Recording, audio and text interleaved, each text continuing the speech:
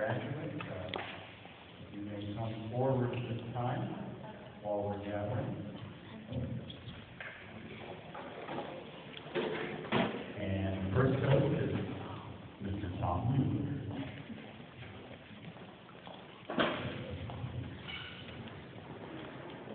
Trevor has been my partner in handballs for the last several years. So I'm going to miss him big now because we played down the day section. I wasn't in the way. It takes more than the average bell ringer to ring down there. Most bell ringers will have just two notes along with the associated sharps and flats. Trevor's been playing with three. And then we often have to help each other out at a certain point in the piece bell, cover one of his bells, cover one of my bells. And considering that Trevor's predecessor in that position was Jessica Lure, we're afraid that we're running out of high school bell ringers who are future college and music majors. Not sure how we're going to replace Trevor in that aspect, but definitely have enjoyed being bell partners with Trevor for the last several years. Good luck. We have one of the best universities in the United States, considering I lived for 6 years in Nebraska, long enough to catch Cornhusker fever. So very glad he's going there for college. Good luck.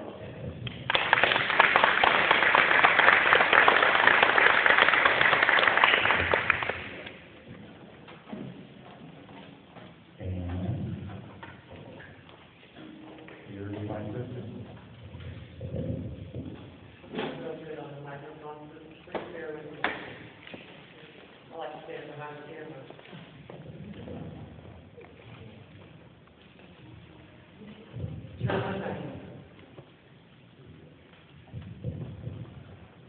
I don't want to work.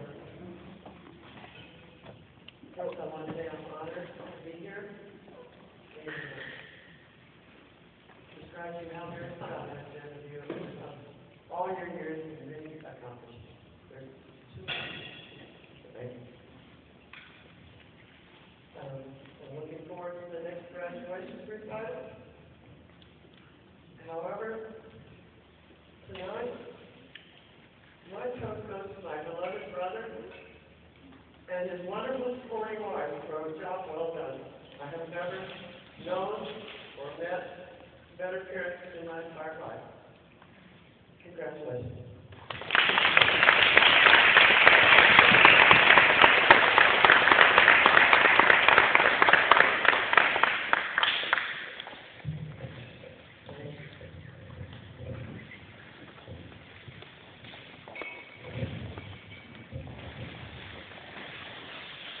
And I see my daughter rushing to my hand.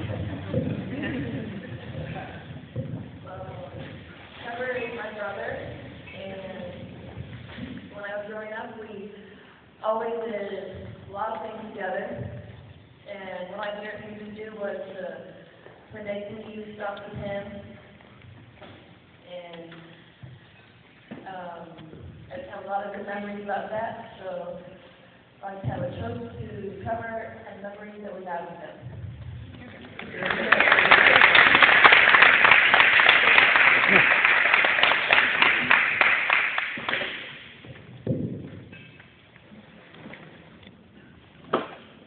And my good friend and colleague, Patricia Cantor, Susan.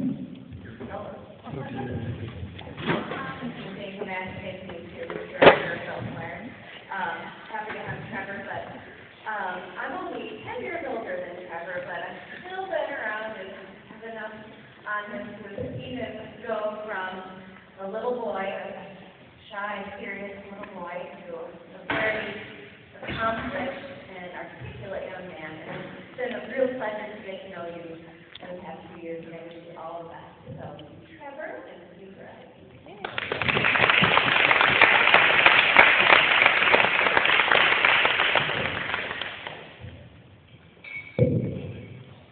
Well, thank you everyone for those wonderful words. And now, we're going to play the camera. Right here. Well, it's good you came back here because it is time for a story. I talk about the story now, or do you read the story? Okay, here we go. When Trevor was just a few months old, his grandma and grandpa Hollis gave him a book, and that book has taken a pretty special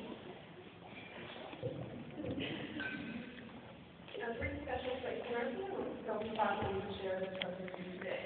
Some of you may know it, the places you will go. It's especially appropriate for this day, I think.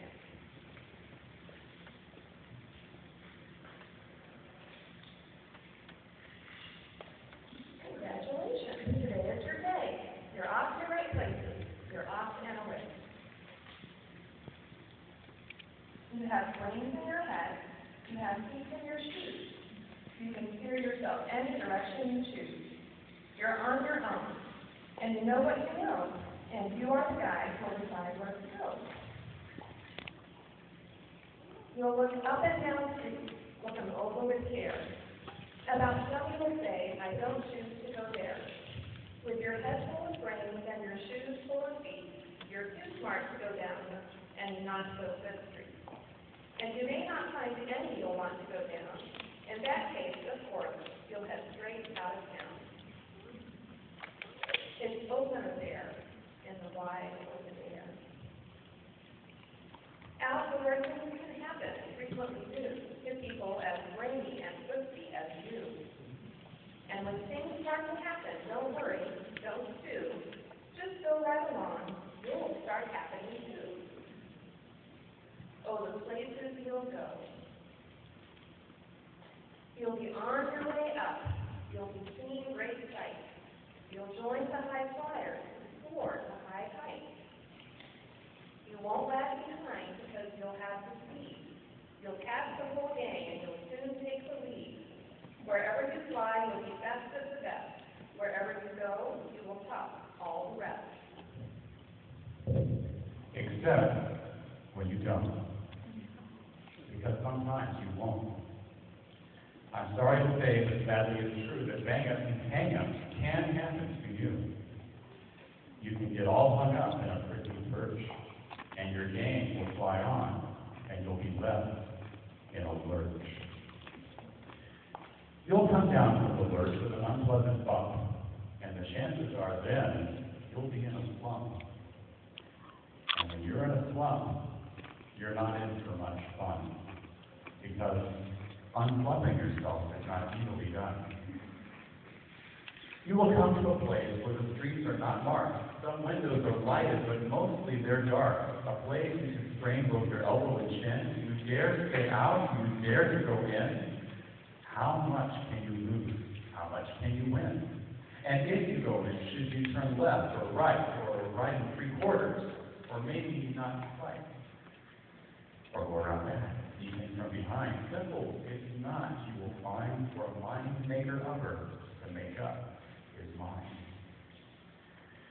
You'll get so confused that you'll start into race down long wiggle roads at a breakneck pace, and grind on for miles across weirdish wild space, headed, I fear, for the most useless place, the waiting place.